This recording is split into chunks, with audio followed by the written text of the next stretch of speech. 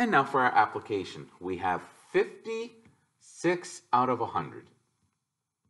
I'll write it like I did for our daily ticker, 56 hundredths. And we also know that that is also 56%, because per means out of and cent means 100, just like we have 100 cents in our dollar. And so I'm going to do it my way.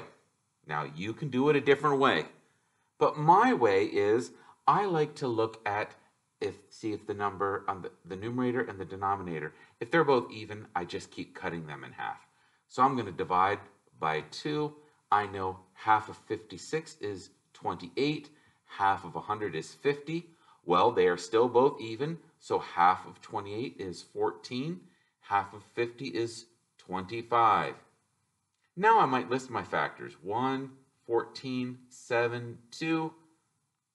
Any of those are factors? I have 5, 25, and 1. Do I have any common factors? No. Well, then 14 25ths is our simplest form.